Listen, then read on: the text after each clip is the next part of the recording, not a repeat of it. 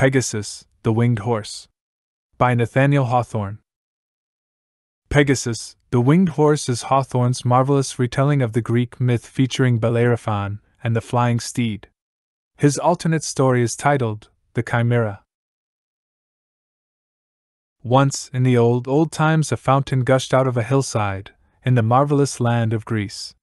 And for aught I know, after so many thousand years, it is still gushing out of the very selfsame spot. At any rate, there was the pleasant fountain, welling freshly forth and sparkling adown the hillside, in the golden sunset, when a handsome young man named Bellerophon drew near its margin. In his hand he held a bridle, studded with brilliant gems, and adorned with a golden bit. Seeing an old man, and another of middle age, and a little boy, near the fountain, and likewise a maiden, who was dipping up some of the water in a pitcher, he paused, and begged that he might refresh himself with a draught. "This is very delicious water," he said to the maiden as he rinsed and filled her pitcher, after drinking out of it. "Will you be kind enough to tell me whether the fountain has any name?" "Yes, it is called the Fountain of Pirene," answered the maiden, and then she added, "My grandmother has told me that this clear fountain was once a beautiful woman, and when her son was killed by the arrows of the huntress Diana, she melted all away into tears. And so the water, which you find so cool and sweet, is the sorrow of that poor mother's heart." "I should not have dreamed," observed the young stranger, "that so clear a wellspring with its gush and gurgle, and its cheery dance out of the shade into the sunlight, had so much as one teardrop in its bosom. And this, then, is Pirene? I thank you, pretty maiden, for telling me its name. I have come from a faraway country to find this very spot." A middle-aged country fellow, he had driven his cow to drink out of the spring, stared hard at young Bellerophon, and at the handsome bridle which he carried in his hand. "The watercourses must be getting low, friend, in your part of the world," remarked he, "if you come so far only to find the Fountain of Pirene. But pray, have you lost a horse? I see you carry the bridle in your hand, and a very pretty one it is with that double row of bright stones upon it. If the horse was as fine as the bridle, you are much to be pitied for losing him." "I have lost no horse," said Bellerophon, with a smile, "but I happen to be seeking a very famous one, which, as wise people have informed me, must be found hereabouts, if anywhere. Do you know whether the winged horse Pegasus still haunts the Fountain of Pirene, as he used to do in your forefathers' days?" But then the country fellow laughed. Some of you, my little friends, have probably heard that this Pegasus was a snow-white steed, with beautiful silvery wings, who spent most of his time on the summit of Mount Helicon. He was as wild, and as swift, and as buoyant, in his flight through the air, as any eagle that ever soared into the clouds. There was nothing else like him in the world.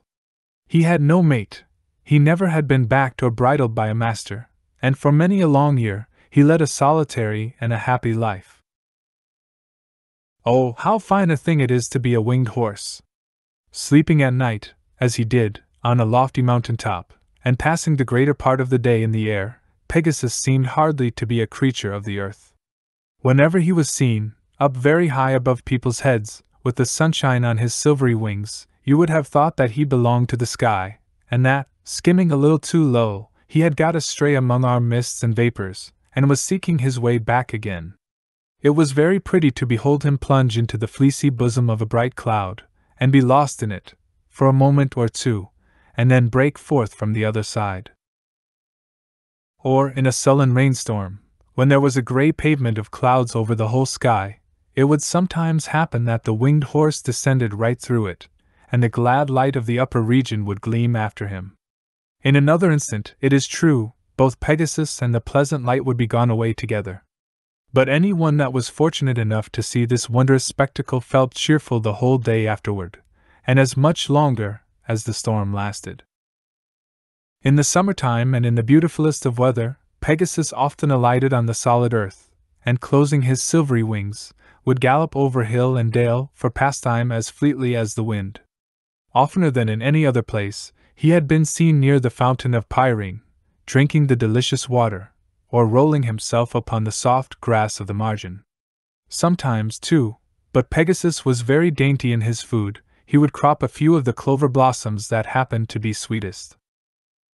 To the fountain of Pyrene, therefore, people's great-grandfathers had been in the habit of going, as long as they were youthful, and retained their faith in winged horses, in hopes of getting a glimpse at the beautiful Pegasus. But of late years, he had been very seldom seen. Indeed, there were many of the country folks, dwelling within half an hour's walk of the fountain, who had never beheld Pegasus, and did not believe that there was any such creature in existence. The country fellow to whom Bellerophon was speaking chanced to be one of those incredulous persons. And that was the reason why he laughed. "Pegasus, indeed!" cried he, turning up his nose as high as such a flat nose could be turned up. "Pegasus, indeed! A winged horse, truly! Why, friend, are you in your senses? Of what use would wings be to a horse? Could he drag the plough so well, think you? To be sure, there might be a little saving in the expense of shoes, but then, how would a man like to see his horse flying out of the stable window, yes, or whisking him up above the clouds, when he only wanted to ride to the mill? No, no! I don't believe in Pegasus. There never was such a ridiculous kind of a horsefowl made." "I have some reason to think otherwise," said Bellerophon quietly. And then he turned to an old gray man, who was leaning on a staff, and listening very attentively, with his head stretched forward, and one hand at his ear, because, for the last 20 years, he had been getting rather deaf. "And what say you, venerable sir?" inquired he. "In your younger days, I should imagine, you must frequently have seen the winged steed." "Ah, young stranger, my memory is very poor," said the aged man. "When I was a lad, if I remember rightly, I used to believe there was such a horse, and so did everybody else. But nowadays I hardly know what to think, and very seldom think about the winged horse at all. If I ever saw the creature, it was a long, long while ago, and to tell you the truth, I doubt whether I ever did see him. One day, to be sure, when I was quite a youth, I remember seeing some hoof tramps round about the brink of the fountain. Pegasus might have made those hoof marks, and so might some other horse." "And have you never seen him, my fair maiden?" asked Bellerophon of the girl, who stood with the pitcher on her head, while this talk went on.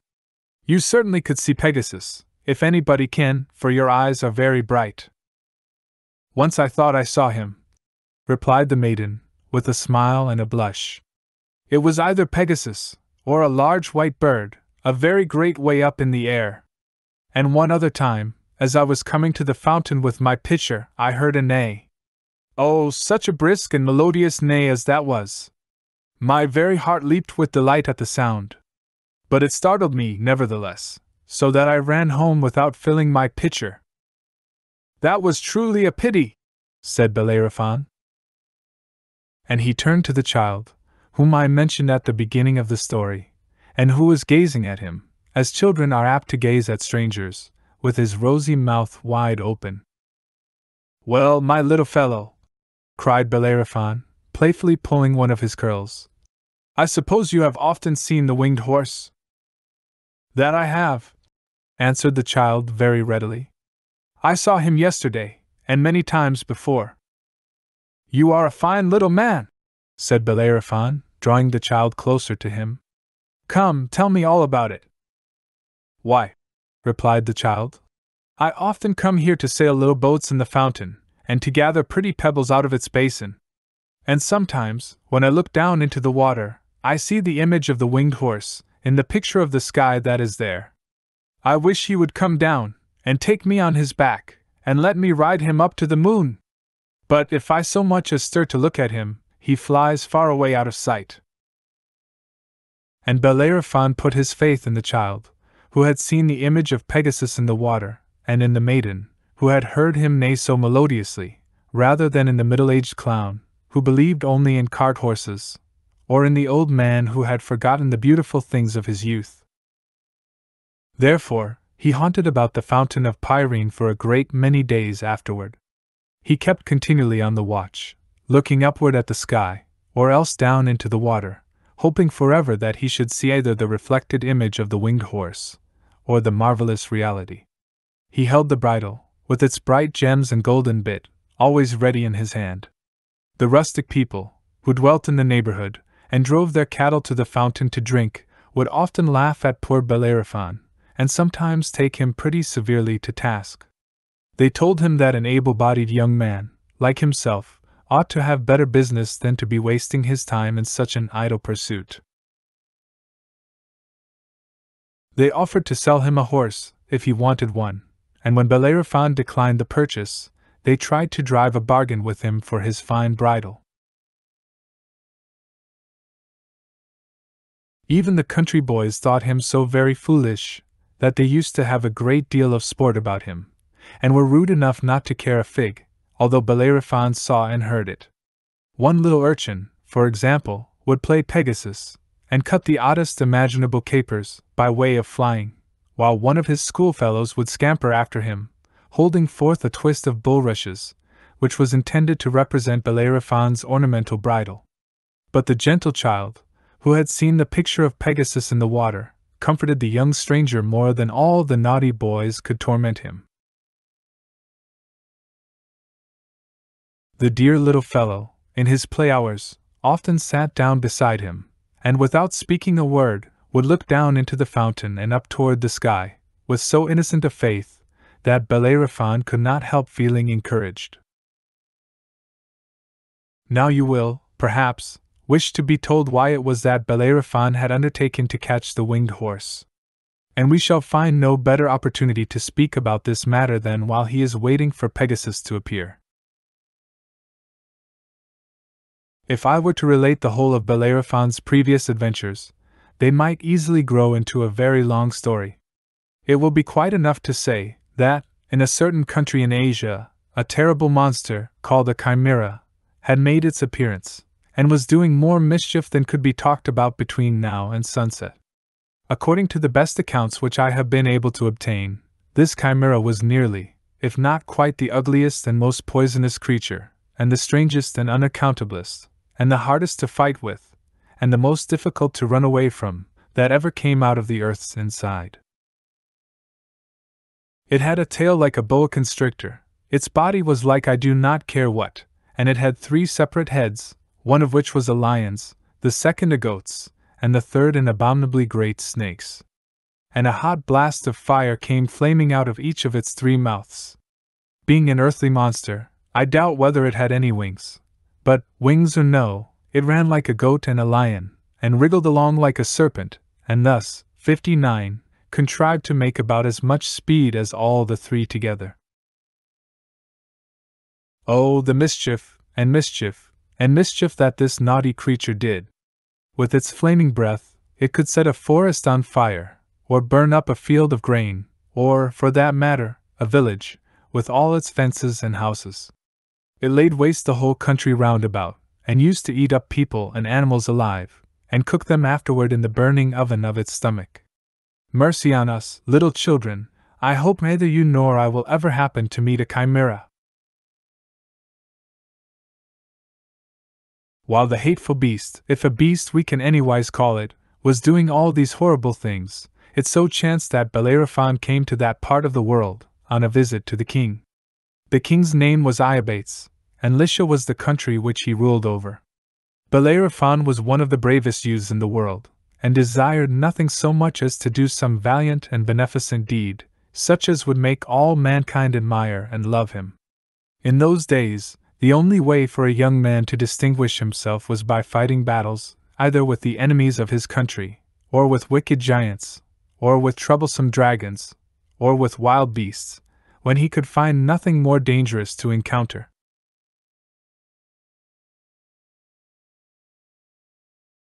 King Iobates, perceiving the courage of his youthful visitor, proposed to him to go and fight the chimera, which everybody else was afraid of, and which, unless it should be soon killed, was likely to convert Lycia into a desert. Bellerophon hesitated not a moment, but assured the king that he would either slay this dreaded chimera, or perish in the attempt. But, in the first place, as the monster was so prodigiously swift, he bethought himself that he should never win the victory by fighting on foot. The wisest thing he could do, therefore, was to get the very best and fleetest horse that could anywhere be found. And what other horse in all the world was half so fleet as the marvelous horse Pegasus, who had wings as well as legs, and was even more active in the air than on the earth?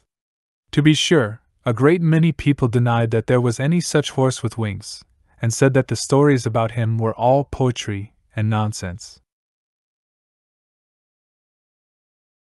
But wonderful as it appeared, Bellerophon believed that Pegasus was a real steed, and hoped that he himself might be fortunate enough to find him, and once fairly mounted on his back, he would be able to fight the Chimera at better advantage. And this was the purpose with which he had traveled from Lycia to Greece, and had brought the beautifully ornamental bridle in his hand.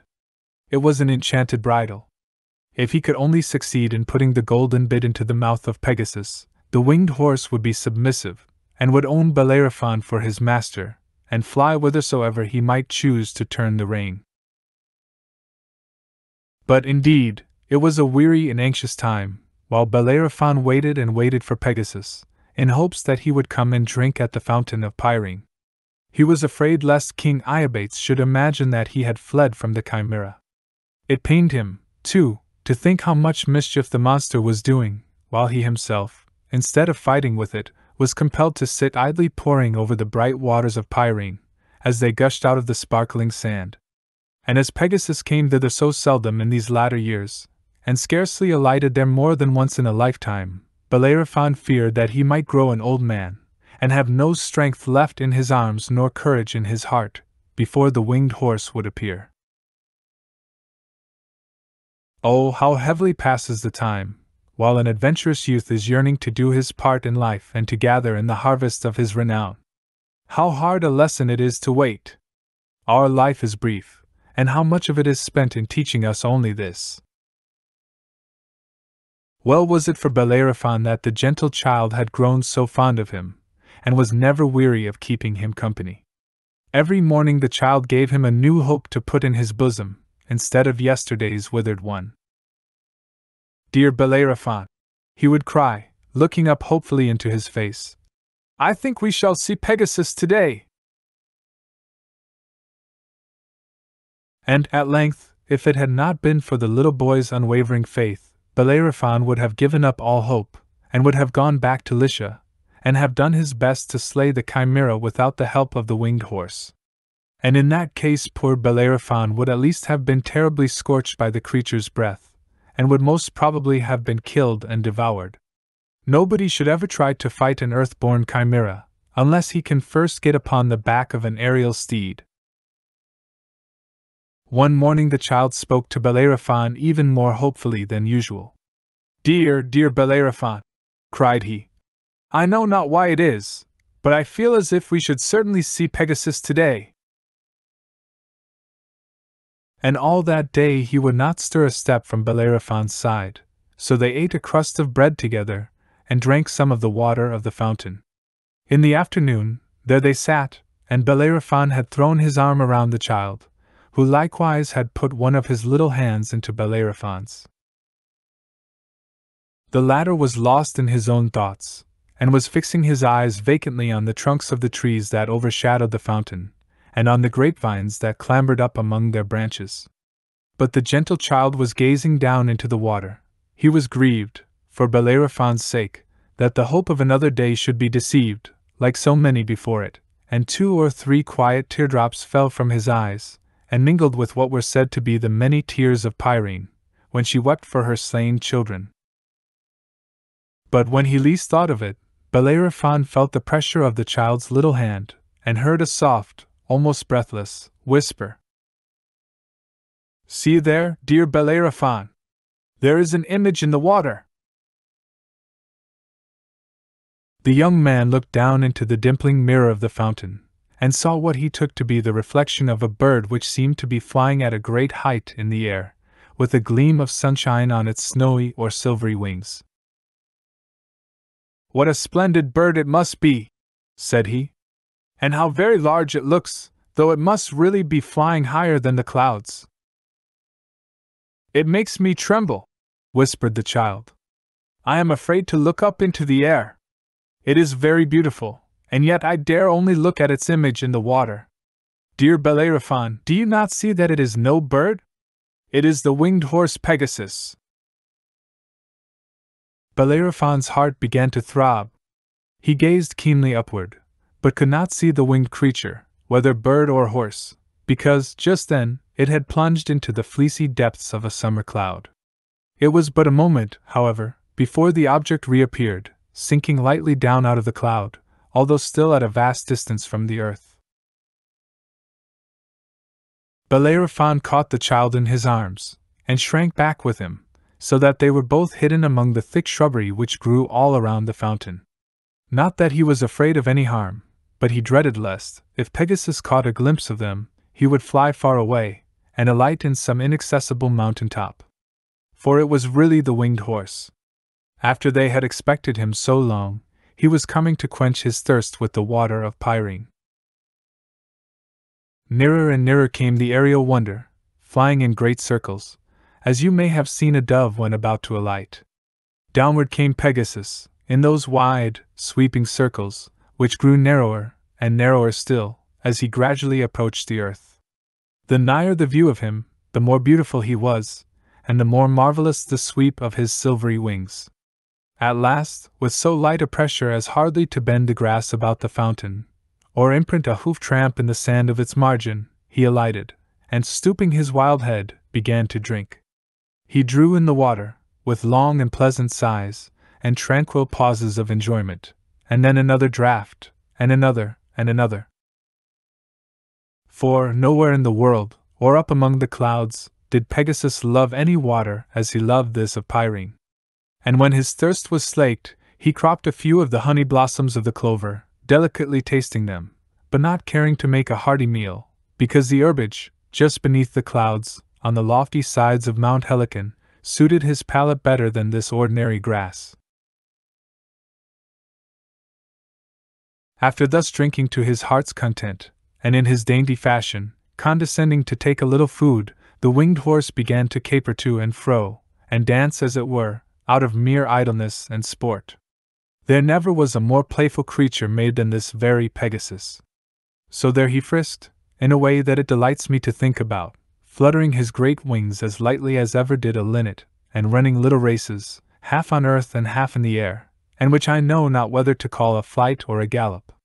When a creature is perfectly able to fly, he sometimes chooses to run, just for the pastime of the thing, and so did Pegasus, although it cost him some little trouble to keep his hoofs so near the ground.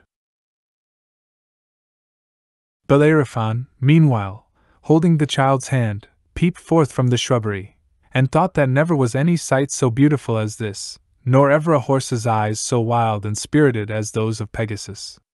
It seemed a sin to think of bridling him and riding on his back. Once or twice Pegasus stopped, and snuffed the air, pricking up his ears, tossing his head, and turning it on all sides, as if he partly suspected some mischief or other. Seeing nothing, however, and hearing no sound, he soon began his antics again. At length, not that he was weary, but only idle and luxurious, Pegasus folded his wings, and lay down on the soft green turf.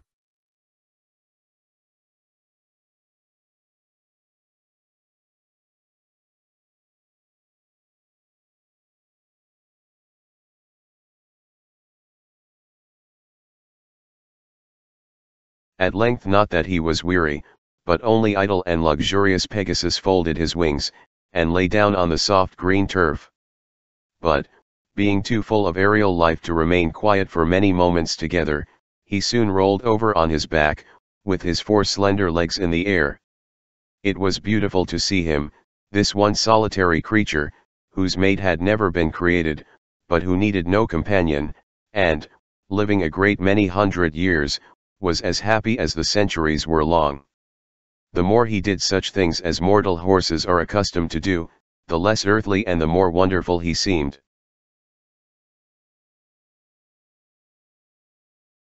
Bellerophon and the child almost held their breath, partly from a delightful awe, but still more because they dreaded lest the slightest stir or murmur should send him up, with the speed of an arrow flight, into the furthest blue of the sky. Finally, when he had enough of rolling over and over, Pegasus turned himself about, and indolently, like any other horse, put out his 4 legs, in order to rise from the ground, and Bellerophon, who had guessed that he would do so, darted suddenly from the thicket, and leaped astride of his back. Yes, there he sat, on the back of the winged horse. But what a bound did Pegasus make, when for the first time, he felt the weight of a mortal man upon his loins. A bound, indeed!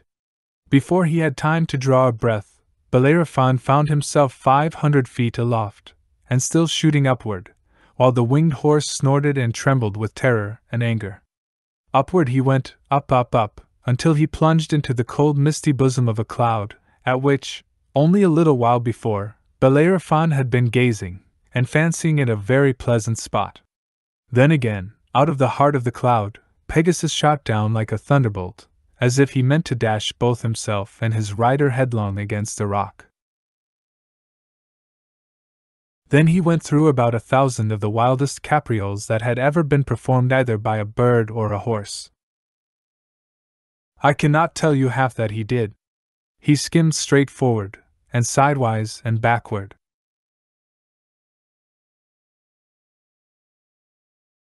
He reared himself erect, with his 4 legs on a wreath of mist, and his hind legs on nothing at all. He flung out his heels behind, and put down his head between his legs, with his wings pointing right upward. At about 2 miles height above the earth, he turned a somerset, so that Bellerophon's heels were where his head should have been, and he seemed to look down into the sky instead of up. He twisted his head about, and, looking Bellerophon in the face, with fire flashing from his eyes, made a terrible attempt to bite him.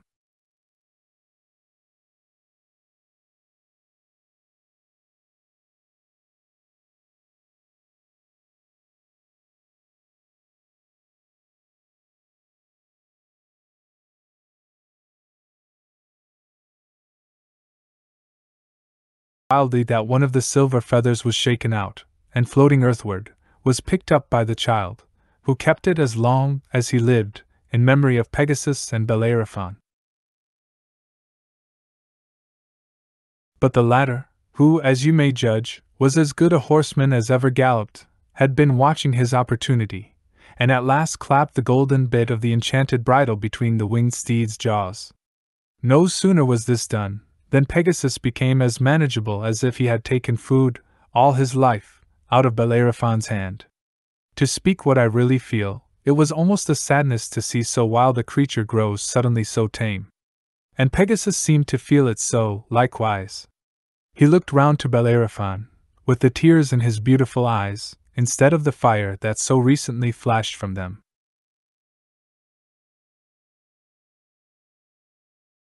But when Bellerophon patted his head, and spoke a few authoritative, yet kind and soothing words, another look came into the eyes of Pegasus, for he was glad at heart, after so many lonely centuries, to have found a companion and a master.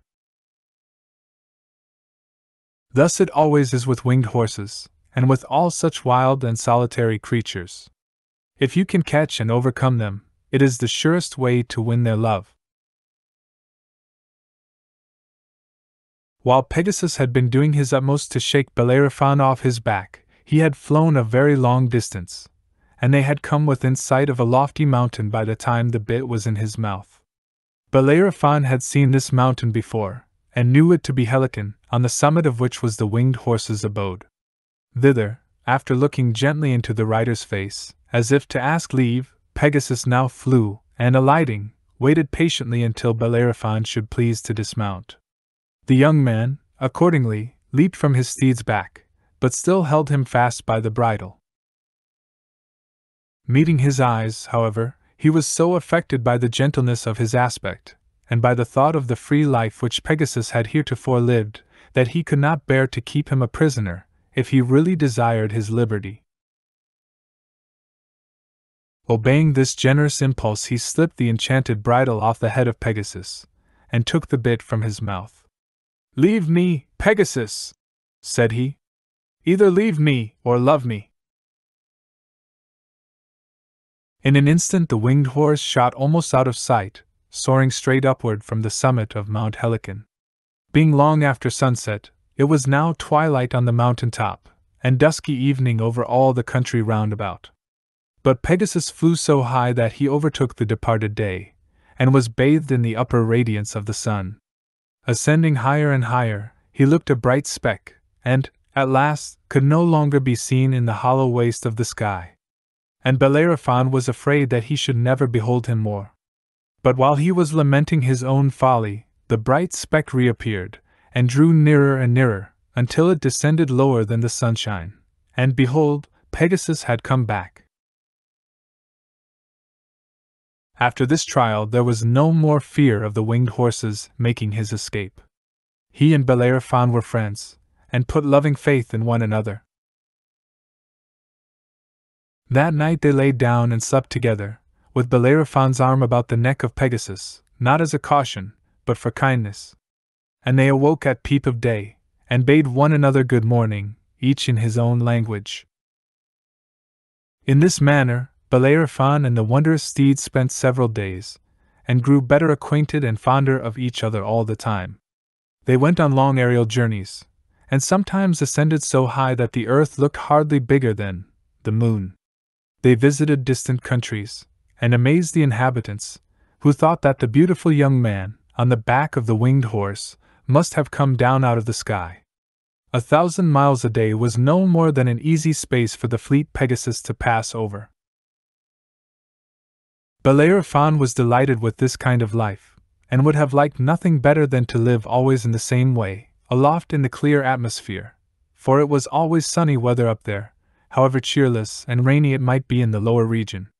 But he could not forget the horrible chimera, which he had promised King Iobates to slay. So, at last, when he had become well accustomed to feats of horsemanship in the air, and could manage Pegasus with the least motion of his hand, and had taught him to obey his voice, he determined to attempt the performance of this perilous adventure.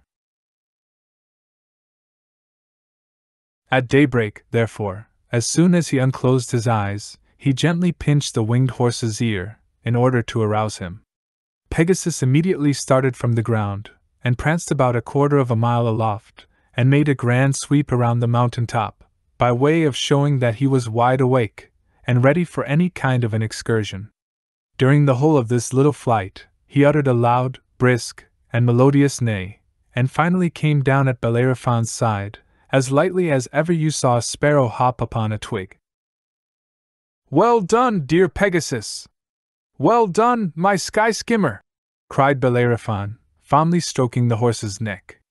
"And now, my fleet and beautiful friend, we must break our fast. Today we are to fight the terrible chimera." As soon as they had eaten their morning meal, and drank some sparkling water from a spring called Hippocrene, Pegasus held out his head, of his own accord, so that his master might put on the bridle. Then with a great many playful leaps and airy caperings, he showed his impatience to be gone, while Bellerophon was girding on his sword, and hanging his shield about his neck, and preparing himself for battle.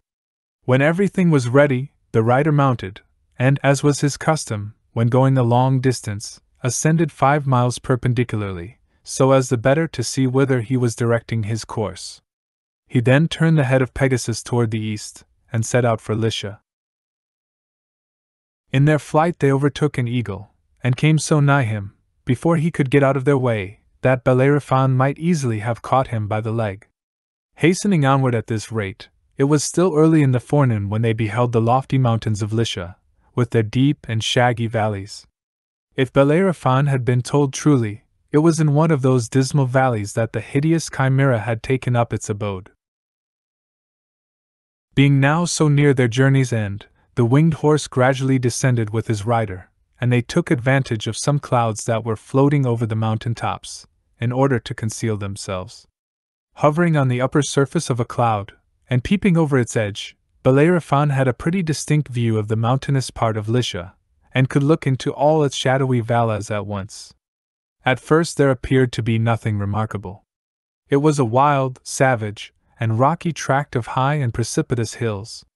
In the more level part of the country, there were the ruins of houses that had been burned, and, here and there, the carcasses of dead cattle, strewn about the pastures where they had been feeding. The Chimera must have done this mischief, thought Bellerophon. But where can the monster be? As I have already said, there was nothing remarkable to be detected, at first sight, in any of the valleys and dells that lay among the precipitous heights of the mountains. Nothing at all, unless, indeed, it were 3 spires of black smoke, which issued from what seemed to be the mouth of a cavern, and clambered sullenly into the atmosphere. Before reaching the mountain top, these 3 black smoke wreaths mingled themselves into one. The cavern was almost directly beneath the winged horse and his rider, at the distance of about 1,000 feet. The smoke, as it crept heavily upward, had an ugly, sulphurous, stifling scent, which caused Pegasus to snort and Bellerophon to sneeze. So disagreeable was it to the marvelous steed, who was accustomed to breathe only the purest air, that he waved his wings, and shot half a mile out of the range of this offensive vapor. But on looking behind him, Bellerophon saw something that induced him first to draw the bridle, and then to turn Pegasus about. He made a sign, which the winged horse understood, and sunk slowly through the air, until his hoofs were scarcely more than a man's height above the rocky bottom of the valley. In front, as far off as you could throw a stone, was the cavern's mouth, with the 3 smoke wreaths oozing out of it. And what else did Bellerophon behold there? There seemed to be a heap of strange and terrible creatures curled up within the cavern. Their bodies lay so close together that Bellerophon could not distinguish them apart, but judging by their heads, one of these creatures was a huge snake, the second a fierce lion, and the third an ugly goat.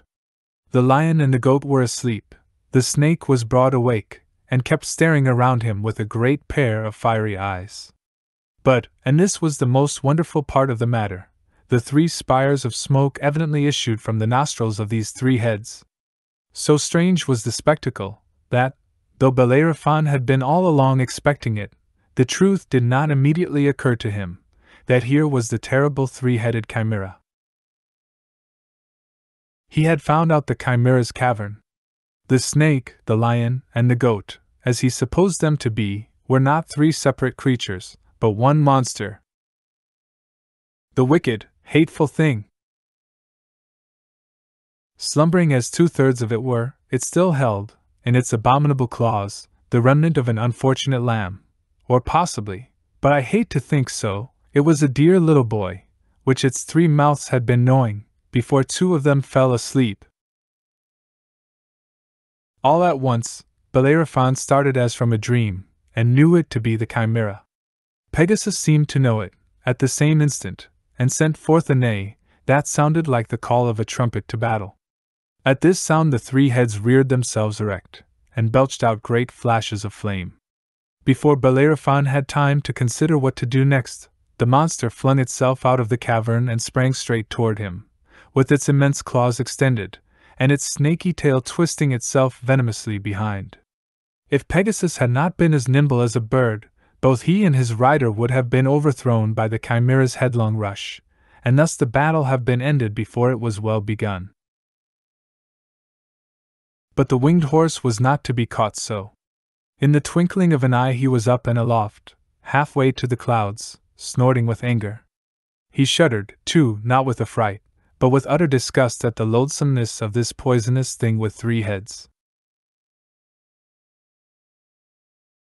The Chimera, on the other hand, raised itself up so as to stand absolutely on the tip end of its tail, with its talons pawing fiercely in the air, and its 3 heads spluttering fire at Pegasus and his rider. My stars, how it roared, and hissed and bellowed! Bellerophon, meanwhile, was fitting his shield on his arm, and drawing his sword. Now, my beloved Pegasus, he whispered in the winged horse's ear, thou must help me to slay this insufferable monster, or else thou shalt fly back to thy solitary mountain peak without thy friend Bellerophon. For either the Chimera dies, or its 3 mouths shall gnaw this head of mine, which has slumbered upon thy neck. Pegasus whinnied, and turning back his head, rubbed his nose tenderly against his rider's cheek. It was his way of telling him that, though he had wings and was an immortal horse, yet he would perish, if it were possible for immortality to perish, rather than leave Bellerophon behind. "I thank you, Pegasus," answered Bellerophon. "Now, then, let us make a dash at the monster." Uttering these words, he shook the bridle, and Pegasus darted down aslant, as swift as the flight of an arrow, right toward the Chimera's threefold head, which, all this time, was poking itself as high as it could into the air. As he came within arm's length, Bellerophon made a cut at the monster, but was carried onward by his steed, before he could see whether the blow had been successful. Pegasus continued his course, but soon wheeled round, at about the same distance from the Chimera as before. Bellerophon then perceived that he had cut the goat's head of the monster almost off, so that it dangled downward by the skin, and seemed quite dead.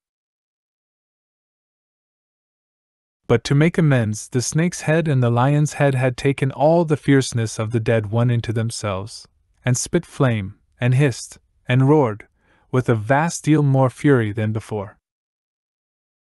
"Never mind, my brave Pegasus!" cried Bellerophon. "With another stroke like that, we will stop either its hissing or its roaring." And again he shook the bridle. Dashing aslantwise, as before, the winged horse made another arrow flight toward the Chimera, and Bellerophon aimed another downright stroke at one of the two remaining heads, as he shot by. But this time, either he nor Pegasus escaped so well as at first. With one of its claws, the Chimera had given the young man a deep scratch in his shoulder, and had slightly damaged the left wing of the flying steed with the other. On his part, Bellerophon had mortally wounded the lion's head of the monster, insomuch that it now hung downward, with its fire almost extinguished, and sending out gasps of thick black smoke. The snake's head, however, which was the only one now left, was twice as fierce and venomous as ever before. It belched forth shoots of fire 500 yards long, and emitted hisses so loud, so harsh, and so ear-piercing, that King Iobates heard them, 50 miles off, and trembled till the throne shook under him. "Well a day!" thought the poor king. "The Chimera is certainly coming to devour me." Meanwhile Pegasus had again paused in the air, and neighed angrily, while sparkles of a pure crystal flame darted out of his eyes. How unlike the lurid fire of the Chimera! The aerial steed's spirit was all aroused, and so was that of Bellerophon. "Dost thou bleed, my immortal horse?" cried the young man, caring less for his own hurt than for the anguish of this glorious creature, that ought never to have tasted pain. "The execrable Chimera shall pay for this mischief with his last head." Then he shook the bridle, shouted loudly, and guided Pegasus, not aslantwise as before, but straight at the monster's hideous front. So rapid was the onset, that it seemed but a dazzle and a flash before Bellerophon was at close gripes with his enemy. The Chimera, by this time, after losing its second head, had got into a red-hot passion of pain and rampant rage. It so flounced about, half on earth and partly in the air, that it was impossible to say which element it rested upon. It opened its snake jaws to such an abominable width, that Pegasus might almost, I was going to say, have flown right down its throat, wings outspread, rider and all. At their approach it shot out a tremendous blast of its fiery breath, and enveloped Bellerophon and his steed in a perfect atmosphere of flame, singeing the wings of Pegasus, scorching off one whole side of the young man's golden ringlets, and making them both far hotter than was comfortable, from head to foot. But this was nothing to what followed. When the airy rush of the winged horse had brought him within the distance of 100 yards, the Chimera gave a spring, and flung its huge, awkward, venomous, and utterly detestable carcass right upon poor Pegasus, clung around him with might and main, and tied up its snaky tail into a knot. Up flew the aerial steed higher, higher, higher, above the mountain peaks, above the clouds, and almost out of sight of the solid earth. But still the earth-born monster kept its hold, and was borne upward, along with the creature of light and air. Bellerophon, meanwhile, turning about, found himself face to face with the ugly grimness of the chimera's visage, and could only avoid being scorched to death, or bitten right in twain, by holding up his shield. Over the upper edge of the shield, he looked sternly into the savage eyes of the monster. But the chimera was so mad and wild with pain that it did not guard itself so well as might else have been the case. Perhaps, after all, the best way to fight a chimera is by getting as close to it as you can. In its efforts to stick its horrible iron claws into its enemy, the creature left its own breast quite exposed, and perceiving this, Bellerophon thrust his sword up to the hilt into its cruel heart. Immediately the snaky tail untied its knot. The monster let go its hold of Pegasus, and fell from that vast height downward, while the fire within its bosom, instead of being put out, burned fiercer than ever, and quickly began to consume the dead carcass. Thus it fell out of the sky, all aflame, and it being nightfall before it reached the earth, was mistaken for a shooting star or a comet. But at early sunrise some cottagers were going to their day's labor, and saw, to their astonishment, that several acres of ground were strewn with black ashes. In the middle of a field, there was a heap of whitened bones, a great deal higher than a haystack. Nothing else was ever seen of the dreadful chimera. And when Bellerophon had won the victory, he bent forward and kissed Pegasus, while the tears stood in his eyes. "Back now, my beloved steed," said he. "Back to the fountain of Pyrene." Pegasus skimmed through the air, quicker than ever he did before, and reached the fountain in a very short time.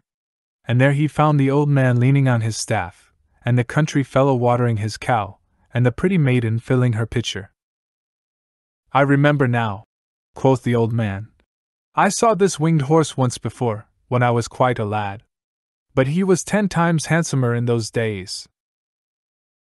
"I own a cart horse, worth 3 of him," said the country fellow. "If this pony were mine, the first thing I should do would be to clip his wings." But the poor maiden said nothing, for she had always the luck to be afraid at the wrong time. So she ran away, and let her pitcher tumble down, and broke it. "Where is the gentle child," asked Bellerophon, "who used to keep me company, and never lost his faith, and never was weary of gazing into the fountain?" "Here am I, dear Bellerophon," said the child softly.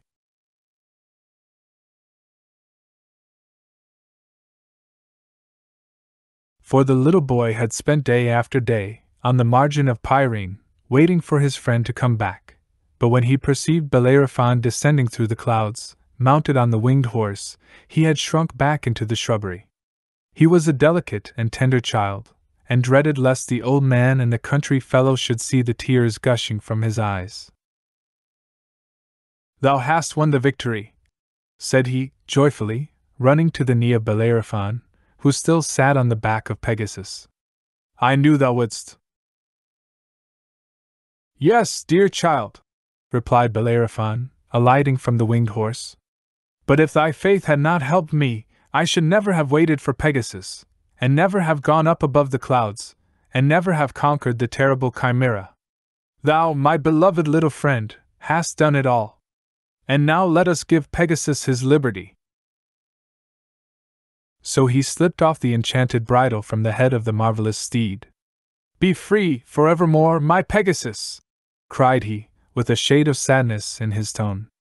"Be as free as thou art fleet." But Pegasus rested his head on Bellerophon's shoulder, and would not be persuaded to take flight.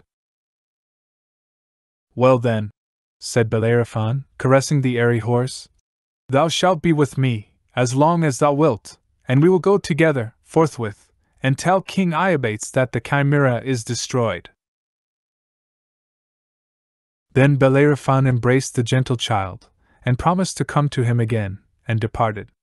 But in after years, that child took higher flights upon the aerial steed than ever did Bellerophon, and achieved more honorable deeds than his friend's victory over the chimera. For, gentle and tender as he was, he grew to be a mighty poet. Pegasus, the Winged Horse was featured as the short story of the day on Monday, July 13th, 2020.